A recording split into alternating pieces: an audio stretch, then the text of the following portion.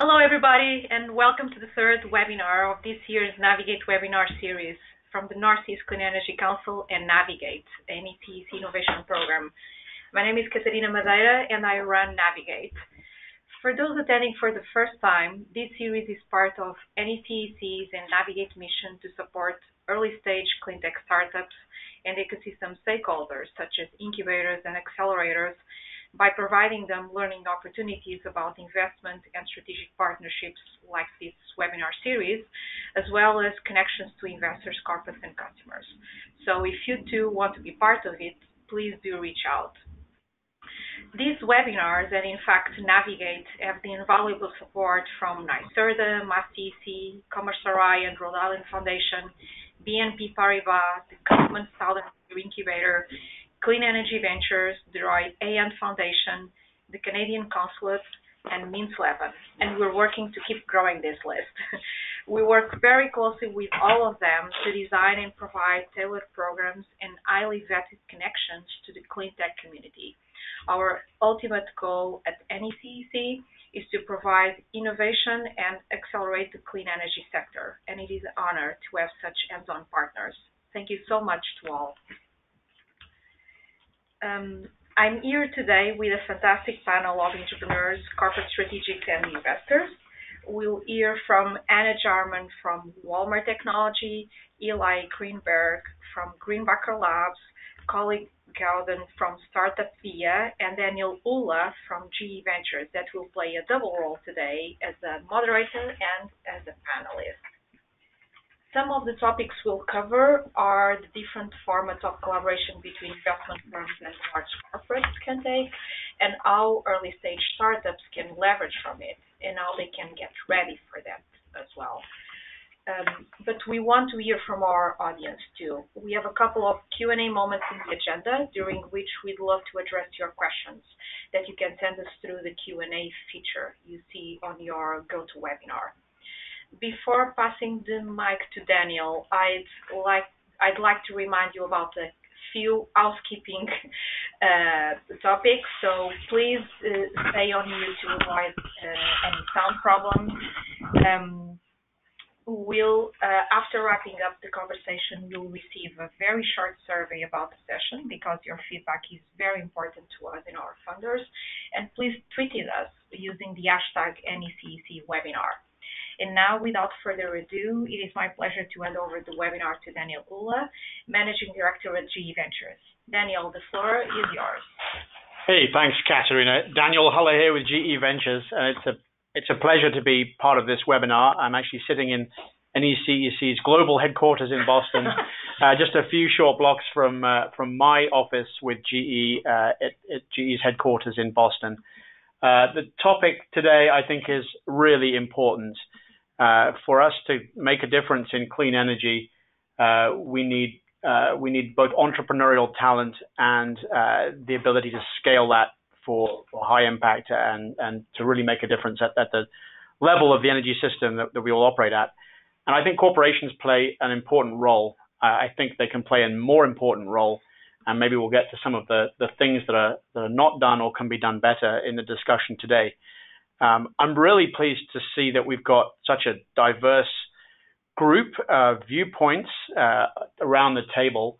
Probably GE is the legacy company represented in this portfolio as a large technology OEM of more than 100 years old. But we're going to hear from Anna, who's at the bleeding edge of technology for Walmart. And that may not be something that is too familiar to many of you, but I'd love to hear what Walmart is thinking about and how they're addressing innovation. We're going to hear from Greenbacker Labs, and really with one foot in the startup world and one foot in the project finance and the asset world. And we're going to hear from an entrepreneur, from Colin Gounden, who started his company literally in a garage in Somerville, a garage that I'm pleased to say I used as a garage. My car serviced there before it turned into a startup hub for beer. And so we'll get it from the horse's mouth, what it's like to be an entrepreneur working with a corporate. And without too much foreshadowing, one of the corporates that Vera is working with is GE. So I better be on my best behavior. So really pleased that we're tackling this subject, really pleased we've got these great viewpoints, and I'd love to hear as much candor as possible from the participants and as much perceptive and in-depth questions from the audience, so don't hold back.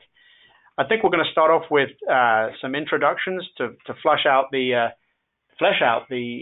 roles of the various groups and the people that we have on the webinar. And we're going to start with Anna. So Anna, over to you to tell us about Walmart and Store 8 and what you're up to. All right. Well, thanks so much. So Walmart is a super interesting company. It's known as one of the world's largest, but people often don't know much more than that. So just going through real quick, it's headquartered in Bentonville, Arkansas. Its founder is Sam Walton, and there's still a lot of stuff that gets talked about with Sam and his the characteristics that he always wanted for the company. It's been around since 1962, and today we have 2.3 million employees worldwide. We've got 11,000 stores roughly, and our yearly revenue is about $514 billion. And so I bring up this size because because of this size, we actually have multiple places within Walmart where innovation happens, and we also have a lot of different branches. So of our different divisions, we have Walmart US, Walmart International, Sam's Club.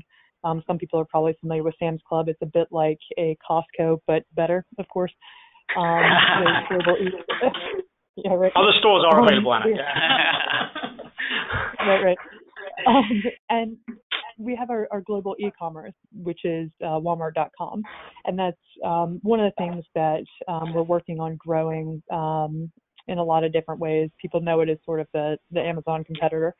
And our subsidiaries, and this is where this may be of interest to a lot of people because this is sort of our acquisition state.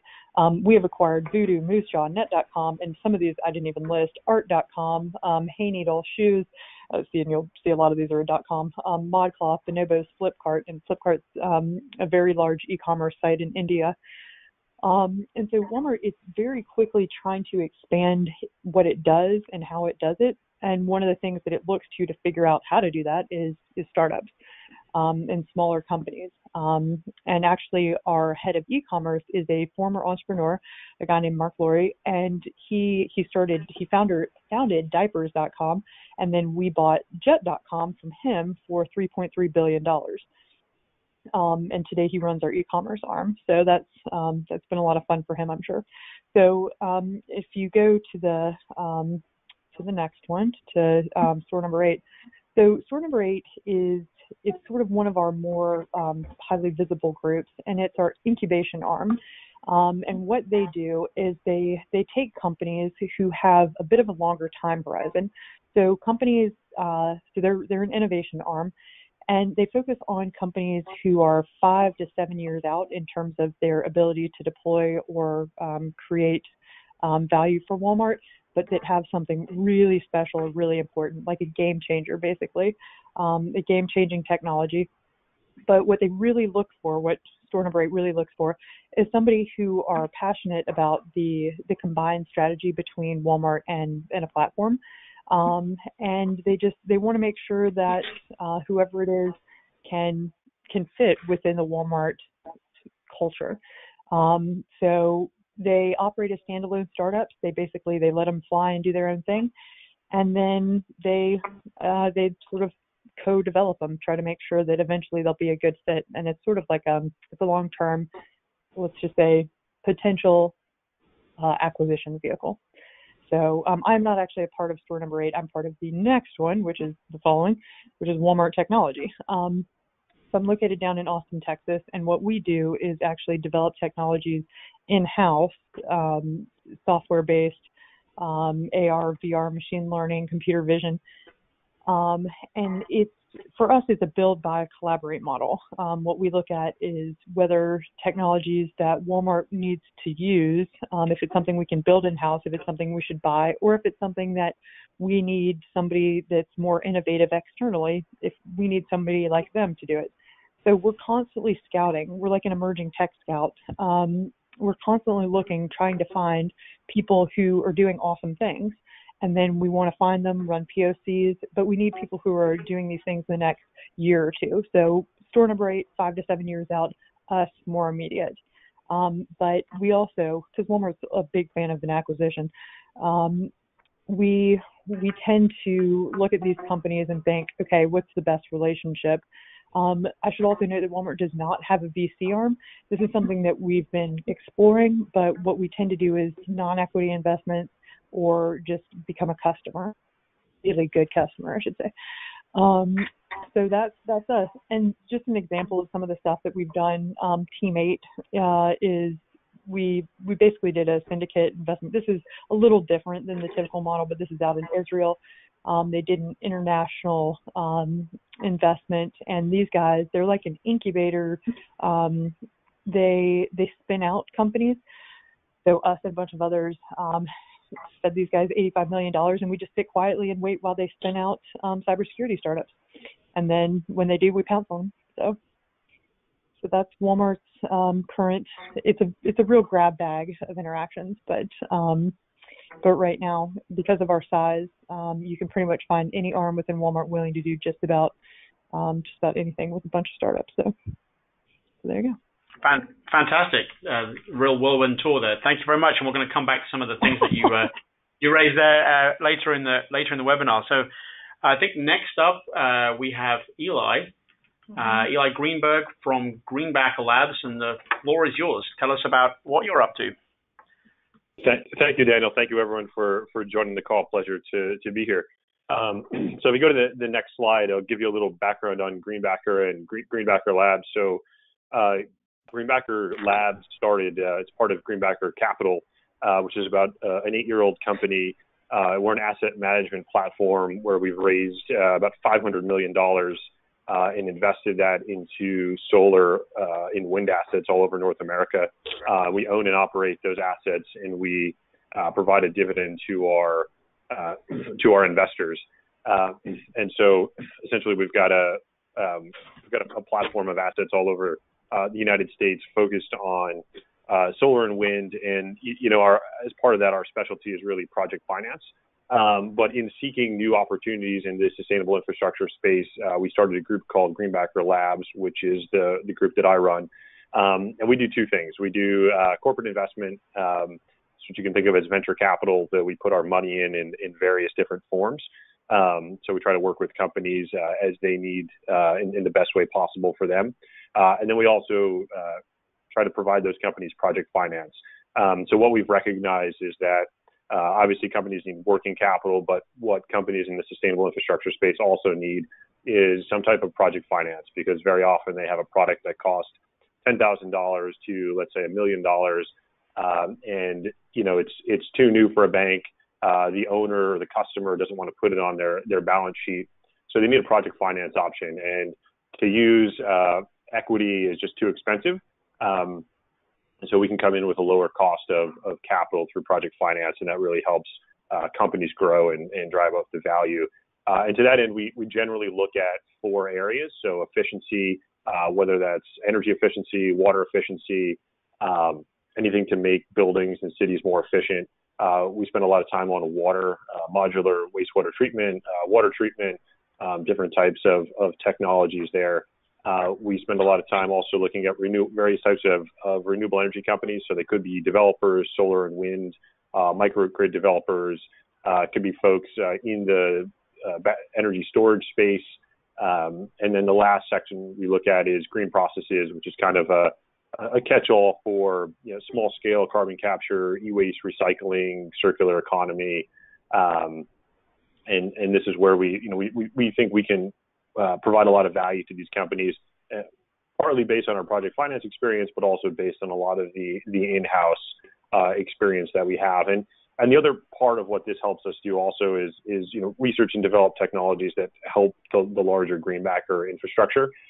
Because as I said at the outset, we've got all of these solar and wind assets all over the country that we own and operate. And to the extent that we can find companies who provide a synergistic effect to the assets we already have, that helps increase the value of our portfolio as well, and also helps the companies that we're investing in. So it's kind of a win-win for everyone. So you go on to the next slide. So when does Labs invest? So we, so thinking about us sort of from a venture perspective for a moment, we look for companies that are sort of post-seed Series A, where there's a technology that's been proven out either through rigorous pilot testing or through third-party verification.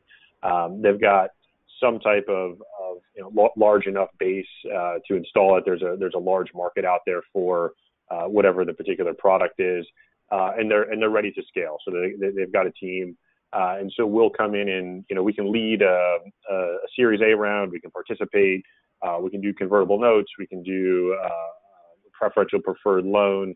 There's various different constructions that we can do to help companies grow. And we have a lot of structured finance experience, and so that allows us to be very flexible and meet the needs of companies.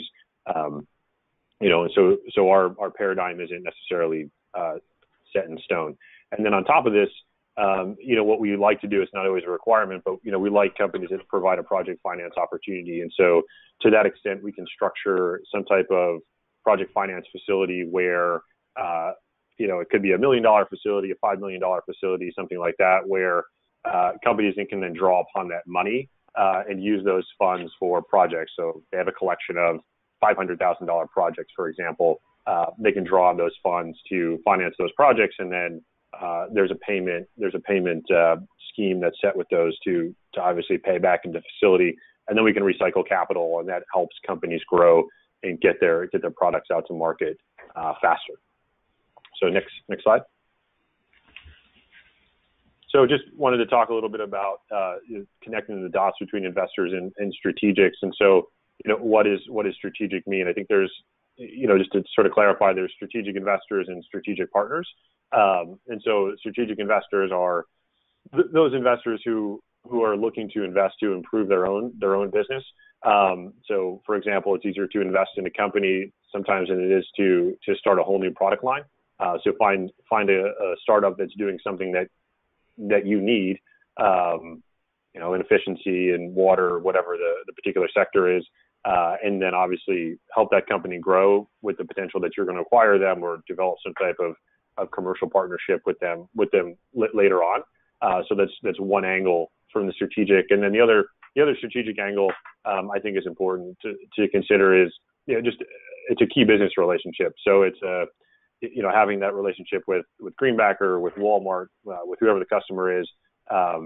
They become a customer, they become a vendor potentially, and it's a way that you can obviously increase the value of your own company because you've got those key partnerships. And I think the value of strategics, in whichever route you go, it helps validate the product market fit for the company, and it helps provide a sales channel. And certainly from an investor perspective, when we see companies that have various types of strategic partnerships, it definitely does increase the value of those companies because it demonstrates that other people find the particular product valuable.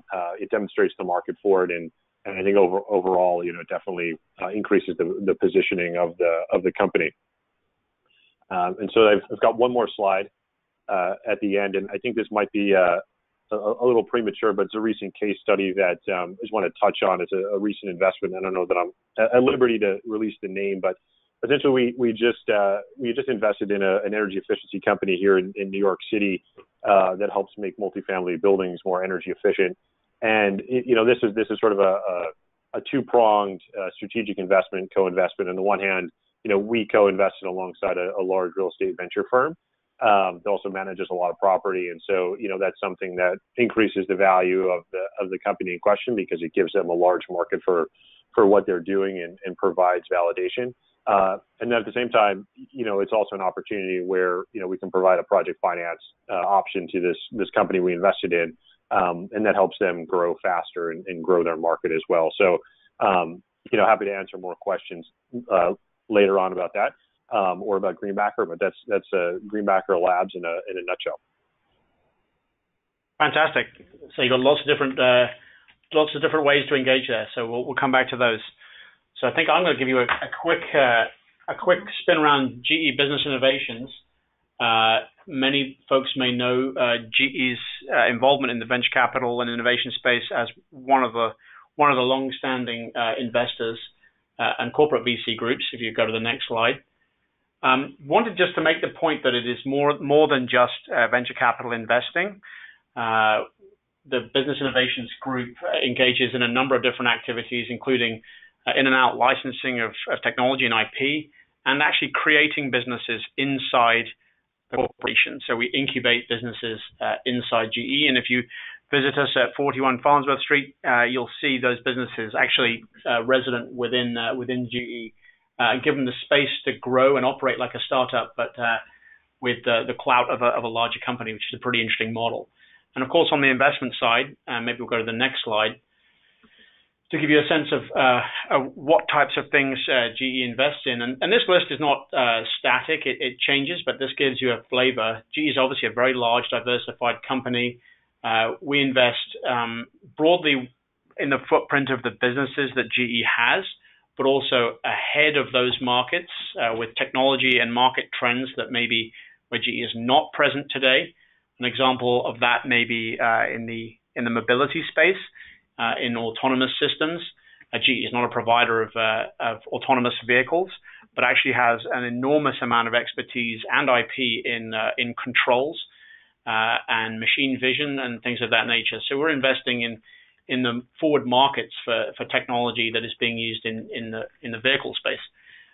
Manufacturing and supply chain pretty much covers most of GE. It's an industrial company that manufactures and services products. Many of those products are only made possible through innovations in manufacturing technology, and you're only able to operate globally if you have a supply chain that is the best in the world. And I can tell you about Walmart's supply chain and the complexities of that. But supply chains actually have received quite a lot of attention from entrepreneurs and investors, and we've made several investments in that as things are digitized and made more efficient and more transparent. In addition to that, we have a sort of set of enterprise technologies, things that make GE go faster inside. So that's how to run our business more effectively, more securely, more efficiently. And those technologies can be around security, around Internet of Things platforms to manage the Internet of Things, which is a big technology pillar for the organization, and as well as some other maybe less obvious things like knowledge management and how to manage expertise in a very large organization, how to leverage the thousands of experienced and highly trained R&D personnel that we have in the company most effectively.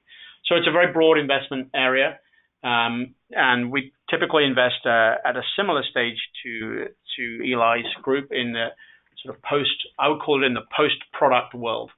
So there is something, forget the labels of ABC because they're incredibly confusing and often lead you down the wrong path. But if there's enough evidence that a company has a product and that product has interest from the marketplace, and that kind of draws us in towards investment and the corporation into engaging. So if you go to the next slide.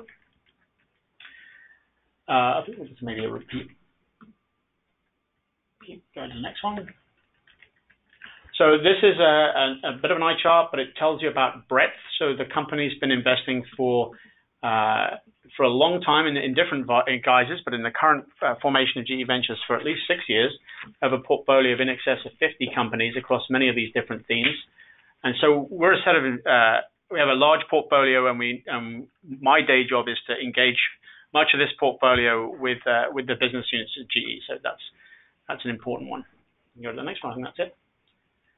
Yep. All right. So that is GE Ventures. Happy to talk about individual questions around that in the Q&A, but let's hand it over to Colin and talk about VIA. Terrific. Well, thanks very much. Particularly thank you, Katarina and NECEC, for inviting me here, and happy to have the opportunity to chat with the illustrious colleagues Anna, Eli, and Daniel. I think I'm here mainly actually to talk about my experiences as an entrepreneur, briefly, I've spent almost 30 years now in technology. Started my career at IBM.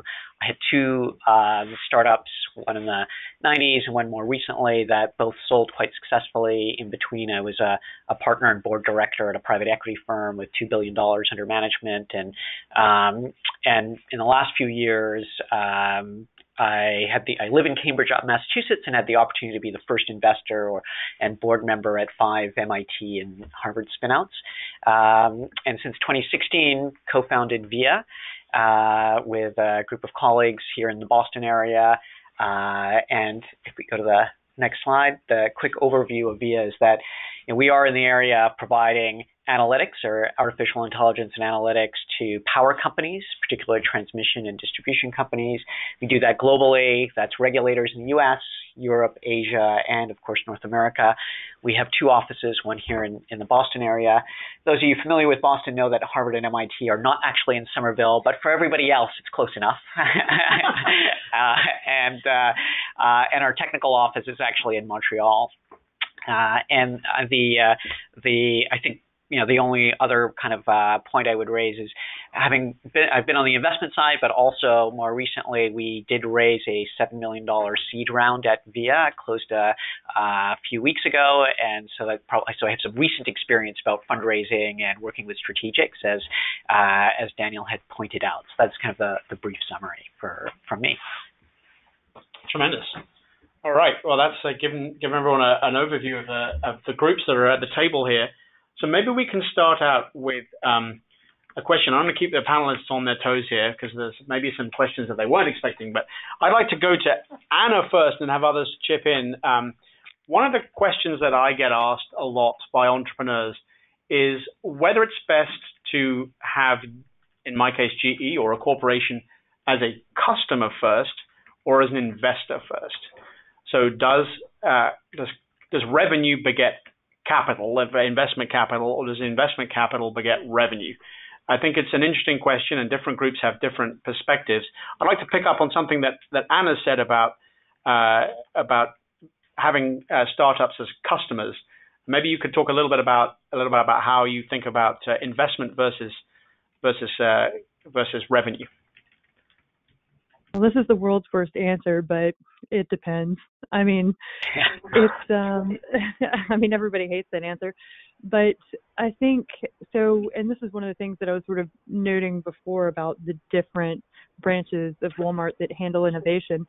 So for the branches that handle things that are 5 to 7 years out, I mean, of course, there's some companies that are going to need investment beforehand. There's no way that they're going to be able to capture any kind of revenue. And if we're looking at a technology that's, for example, going to, if it's like technology that's going to reimagine the way that we do things in our stores, but there's no way that we'd be able to deploy it for 5 to 7 years, and we're well aware of that, we would absolutely be more inclined to give them. And again, as I mentioned, we don't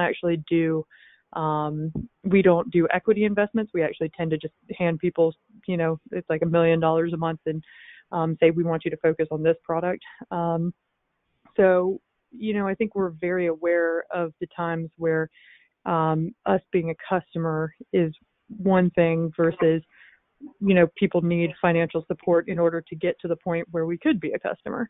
And I think the relationship, and once it's in a good place, you'll understand, you've probably seen a company like that where you know exactly where they are and you know that they need support in order to even have a deployable product. So yeah, is that a terrible answer? No. I think that reflects the reality.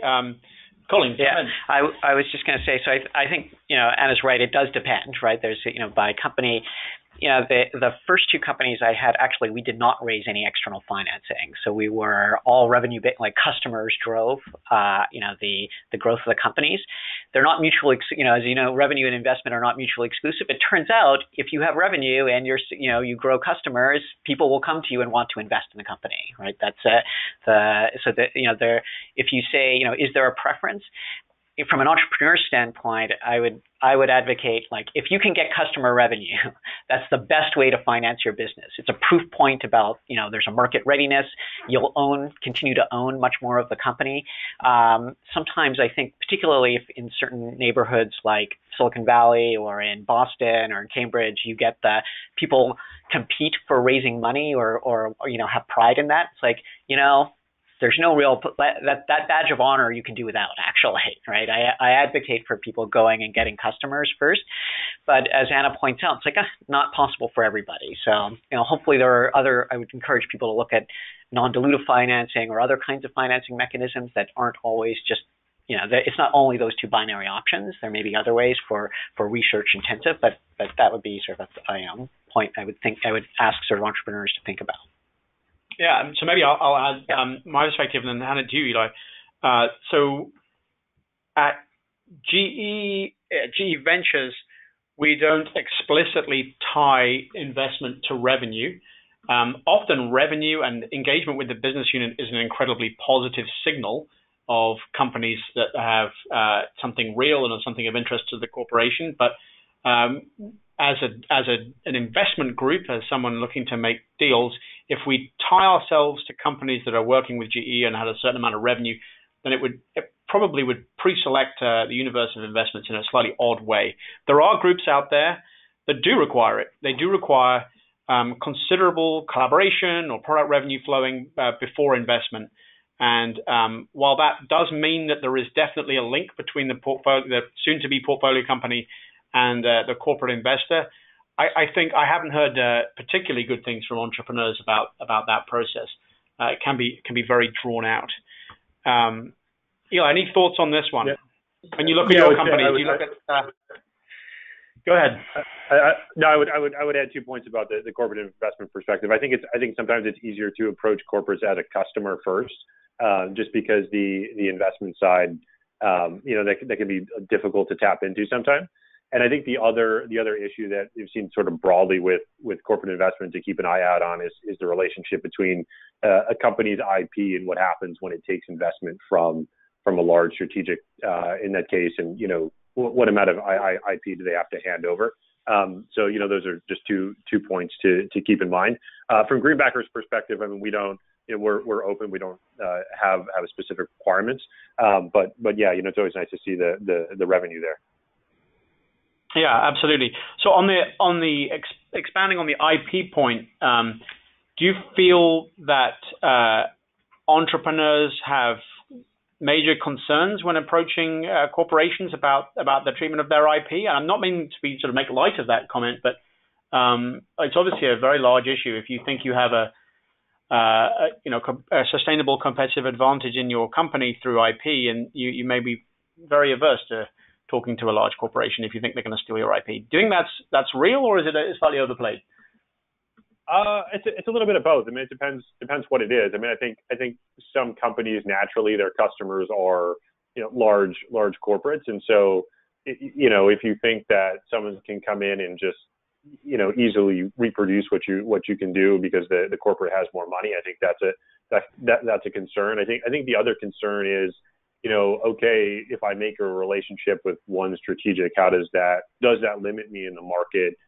Does it limit who else you could sell to, or does it limit what your exit options are later on if you take money from a particular company and they say, hey, well, we want to write a first refusal as it relates to IP or different types of transactions that you do. And so I think those are just things to be aware of.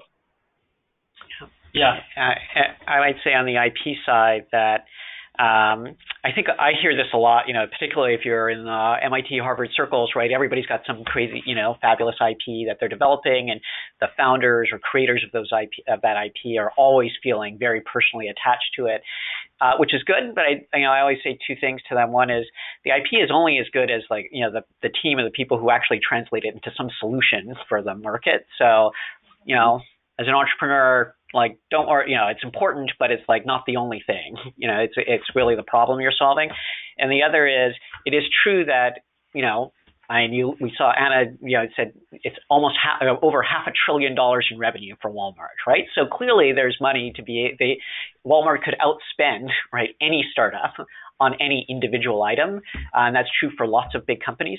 But frankly, almost every big company has way better things to do with their time than try and steal and cheat, small entrepreneurs. It's frankly much more of a headache for any big company to, for their reputation to try and, take anything from small companies. So I think sometimes entrepreneurs are just too closed about revealing things because they're worried about this issue kind of unnecessarily. They should be so that might be just sort of I instinctively agree with that, and I think that in the list of things to worry about as an entrepreneur, your ability to go quickly, ability to scale your company, and the risks of not being able to do that by being bogged down in a corporate partnership outweigh the risks of something happening on the IP side. I've been in the venture world for almost 15 years. This has not been a top line issue with any of the companies that I've ever been involved with. It's often, I think, a little overblown in the mind of the entrepreneur.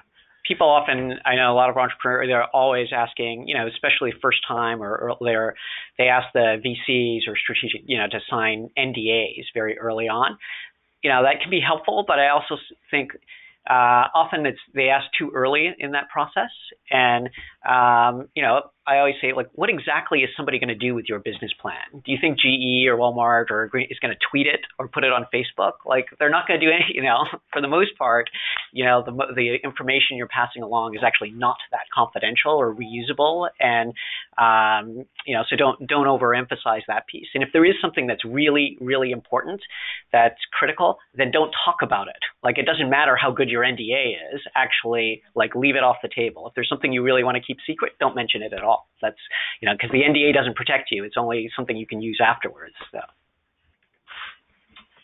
So maybe switch gear and raise another topic, and Katharina, you should keep an eye on the questions that are coming in on the webinar. So please feel free to air your questions and your comments. A lot of my job, if I look back at where I spend my time, is as making introductions between startup companies and members of individual business units, so technology leaders, business leaders within the company. And often that leads to the development of what I call kind of an internal champion for a startup, which I think is a very important role. So maybe you could go first, Colin, to talk about how the success you've had in finding those people, maybe some of the pitfalls if they move or if they're not necessarily in line with the larger strategy or goals of the organization. But talk about internal champions. Yeah, so I think it's a vocabulary we use a lot at VIA about making sure we have champions or people who want to work with us. So we talk about GE or Walmart, but these are companies with hundreds of thousands, if not actually millions of employees. So it is not uniform. It's like saying, the city of Boston, right? There are a lot of people here. So, we're all not created, they're not molds. They're not actually all created equal. So within a company, there's a certain amount of navigation to find who's the individual who is, especially at the early stage, is super enthusiastic and interested in what you're trying to do. Partly, what you're trying to do is actually lay out the problem that's clear about the problem you're trying to solve, and they feel like you're going to help them actually solve the problem, because the early commitment that you need from people is their time. So in every company, there is always something else you could be doing. They have 10 other projects, they have emails, they have their personal lives, right, to deal with. So whatever they have on their agenda is super critical. And so for you to actually, be successful, you need somebody who wants to spend time with you. So that champion has to be somebody who is interested in what you're doing and willing to spend that time.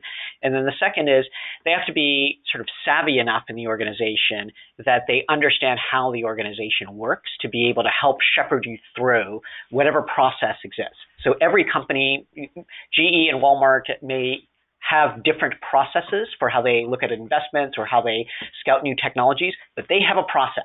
And what you want is somebody who's going to be able to help you understand what that process is and actually, navigate that and get the right people in the room. I look at convening power. So they can, when they call a meeting, it doesn't have to be, it doesn't have to be the most senior person, but they can get 2, 3, 5 people in a room and set the meeting up in advance so that you're successful when you show up to that meeting. They give you coaching in advance about what to say, the politics, and how to be successful in the follow-up. So lots of aspects about what makes a good champion there. Yeah. Anna, maybe just get your perspective. Yeah. Do you play that role, or do you Sherpa for others at Walmart? So I would say normally it's the folks within the business unit. So everything he said is incredibly true, but you also have to have, and they can be the same person, but it can also be that your champion just has a really good relationship with somebody who has signing authority, somebody who can say yes, because within a big company, and you probably run against this, you can have 10 people that can say no and only one person that can say yes. And there's this sort of running joke about nobody gets fired for buying IBM, and it's that there's the guy, your champion, he's also taking a risk by going sort of a different route, by trying something innovative. And so that's also just something to be aware of, the de-risking. You just also have to do everything in your power to sort of de-risk whatever it is that you're experimenting on, or just showing him how you've de-risked him or her, how you've de-risked it. But you're right, having a champion within the business is, I would say, probably among the most important, if not the most important, at a certain when you get to a certain spot, thing that that determines whether or not your company really gets anywhere. So no, I would say it's probably finding that champion is more my role than being it, because it's like we'll find a different champion for each different company, and just normally it's a one-on-one relationship. So yeah, the one thing I would add, and I maybe set the question up a little bit this way, but as a unsolicited advice, worth what you paid for it, advice to entrepreneurs, is avoid spot risk or individual risk with a champion, because just like startups, large corporations change too. They change very frequently. People move around. Businesses get reorganized on a regular basis. It's sort of life in the big city. There's nothing unusual about that. But if you find that you've dedicated a huge amount of time and energy to developing an individual relationship with an executive, and that person moves, and they're often reassigned to a completely different business unit, that's the way companies work, then you didn't actually create the value you thought you were going to. One example I'll give of a good example of this, where one of our portfolio companies, I can't name the name, but managed to sort of seed the idea of their company into the heads of almost every senior executive within that branch of the business. So as executives walked around, they knew about the company, they knew what it did, even if it was a subscale company, but it had mind share. It was a sort of a known name.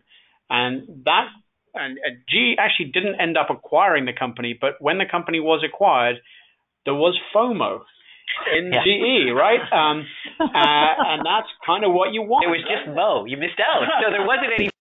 Yeah.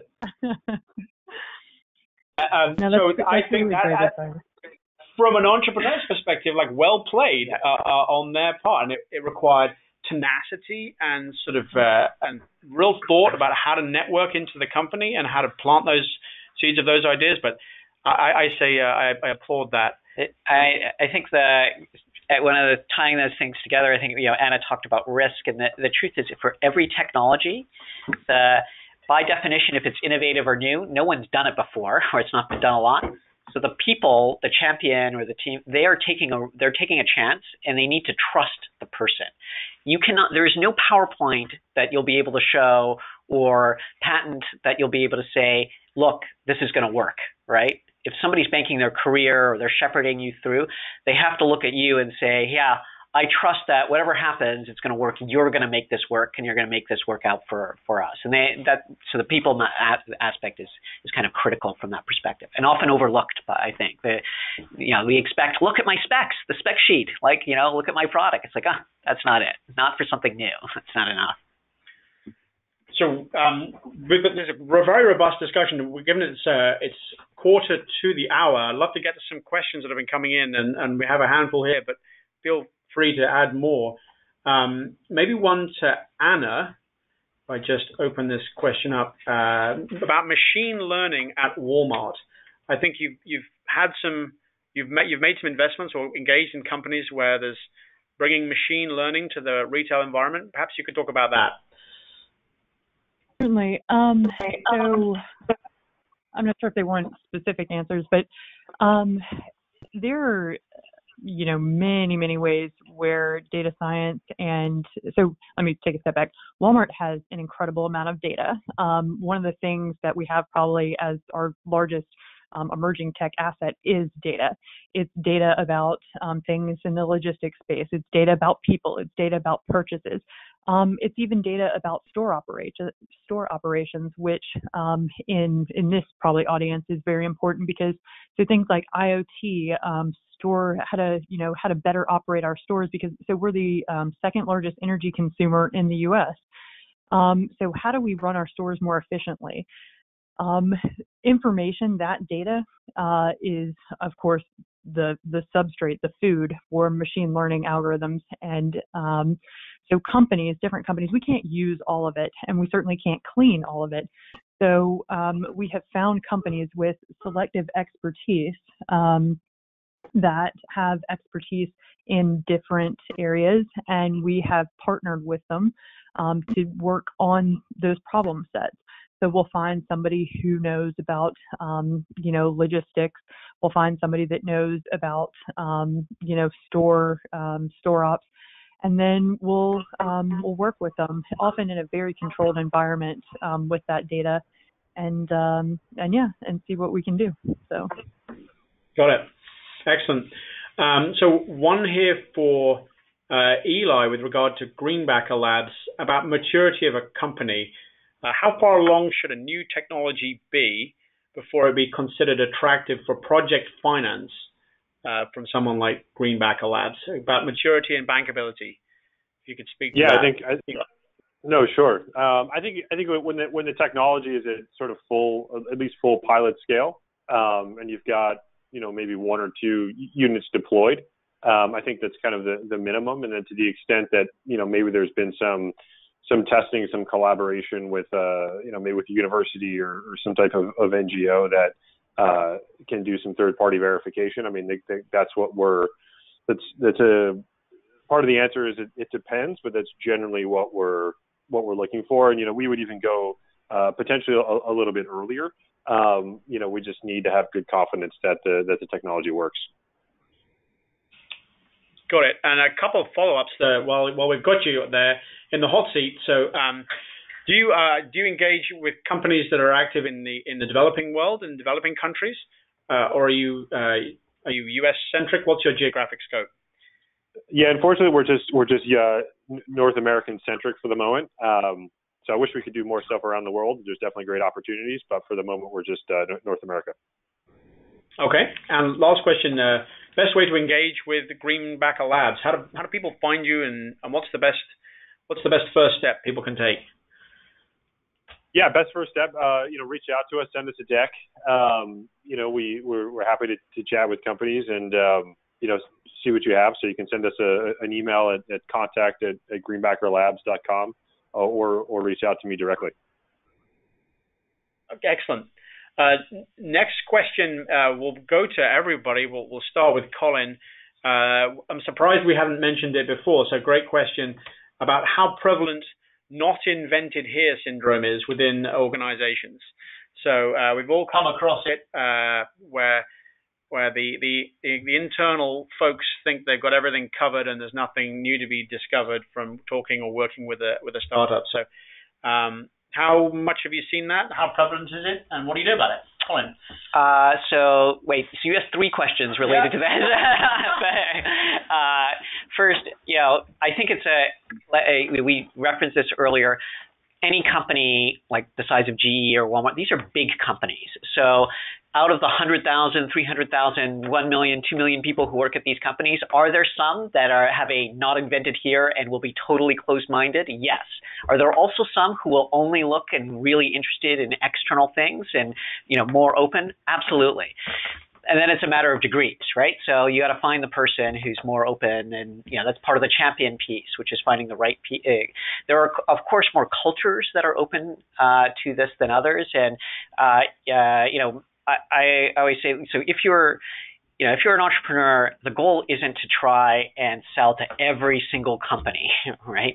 Or to sell to every person or convince everybody you meet that that your product or service is best for them. You're much better off at the early stage when you're going after your first 1 to 100 customers to just find the people who are ready to go. So rather than, try and overcome it, I think the best thing to do is try and qualify people early on about what are their attitudes. And then you can kind of either say, great, I want to continue the conversation. Or if you run into the attitude, then just move on really quickly. So there are lots of qualifying questions you can ask. I wouldn't ask them, what's your not invented here syndrome, but you can ask, how many startups have you worked with in the last year? Oh, can you tell me about what's your pilot process, right, to work with new customer or new technologies? Or, there are lots of kinds of ways that you can ask. And if the answer is, we haven't done that in a while, or we don't do that, or then right, whether it's the attitude or not, it's it's probably not a good use of your time to spend with them. And if they have 50 examples right off the top of their head, it's that's probably somebody you want to spend more time with. Yep. I don't know, any perspectives from Walmart, or even going back further into your past at Shell? So it's funny because at Walmart, our thing is more, do we want to invent it here? Do we want this to be a core capability that we build in-house? Or like I said, do we want to bring somebody in-house, or do we want to have it be, so at Shell, we were doing vertical disintegration. So we were having more and more people who we kept as vendors, and we wanted that vendor relationship. We didn't want to do things in-house because we found it was more expensive.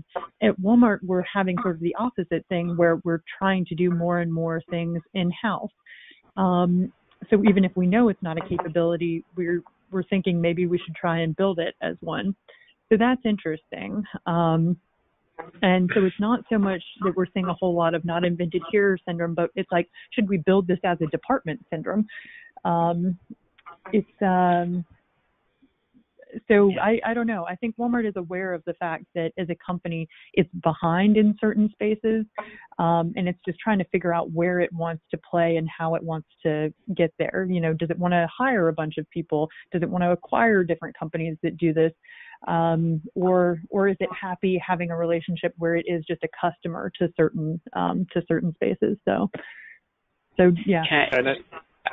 Yeah. Go ahead. I just want to I was just going to add one more thing to that. So to what types of companies to look for, I would say, in addition to the large corporates, I think also looking at kind of mid-sized regional companies, family-owned companies can also be good corporate relationships, because oftentimes you'll find that they recognize that they need some type of innovation, and so they're receptive to working with entrepreneurs, and that's another way to create a good corporate strategic relationship.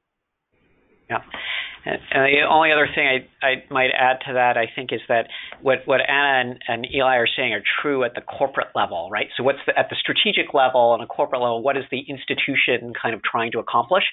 But in the end, the startup is going to meet a person, and that person may be kind of that's their job, is to look for innovation, or their person may also be threatened, right? So depending on how you frame your solution or product, if you have an automation product, very often, the goal you're saying, hey, look at the cost savings, look at the automation I'm going to have, and then, who gets to evaluate that?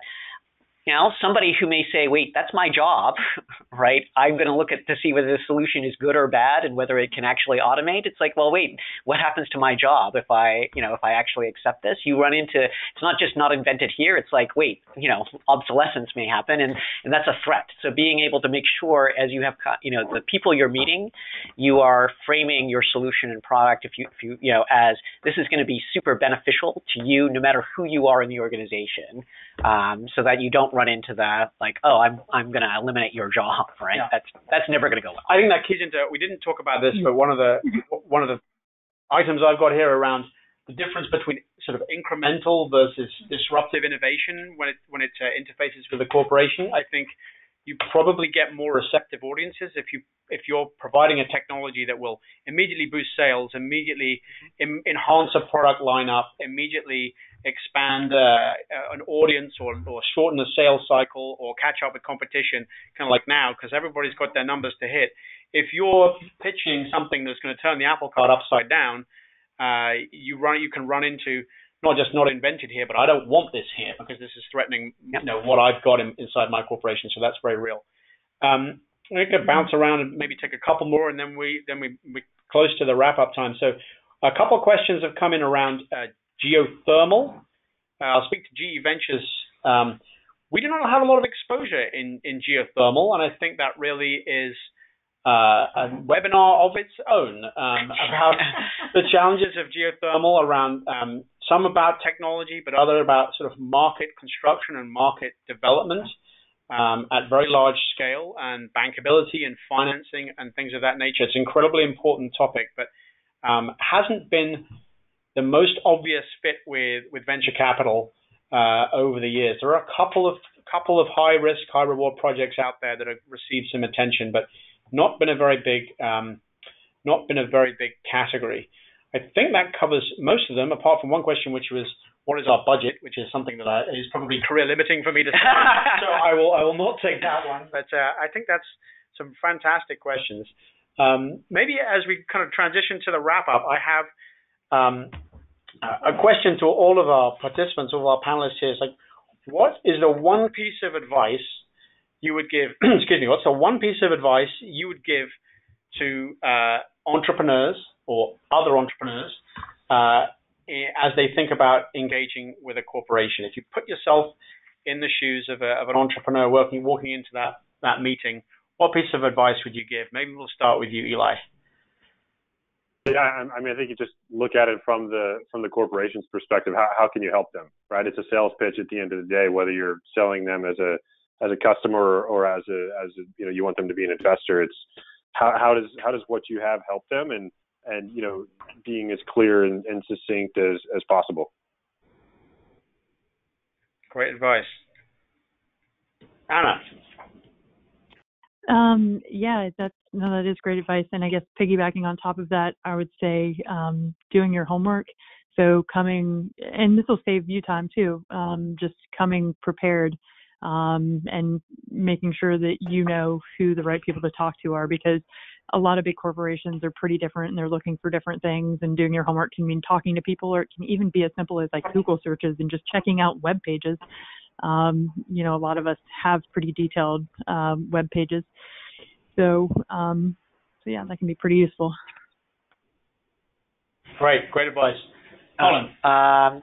I go back maybe to the people theme. I think a lot of entrepreneurs focus a lot, on their PowerPoint or their deck, which is important for the first 30 seconds, right? But deals are done and customers are won by the relationships you build with people. And don't forget that the person at the other end is not just a computer that has a tick list of, do you meet the spec list or do you meet this criteria? You're going to have to work with them, and people work with people they like and respect. So you want to think about those aspects, not just the product or your PowerPoint. Tremendous. I think that's so for all of these three are just general great advice, specifically with corporations, but also in a general context. I would add, you want to make the first impression is incredibly important. You obviously want to make a very strong first impression, but realize that things are very, very rarely resolved in one meeting. So this is the beginning of a relationship that may take months or years to develop. And so you should think about the interaction in that way, that where are we going to go from here? What is going to happen next? Who is going to be responsible for the next piece of action? And do we all know what it is? So there are too many occasions where it's what I call kind of empty calories.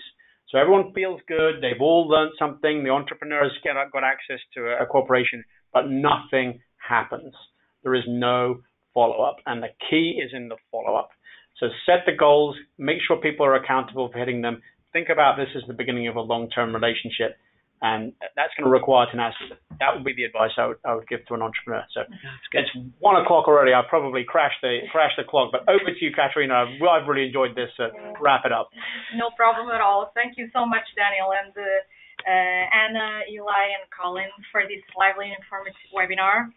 Thank you as well for joining us today. We hope this was a valuable session for everyone, and again to our invaluable partners. Today you'll receive the short survey that I mentioned in the beginning, and very soon we'll share the recording of the webinar along with the slides as well.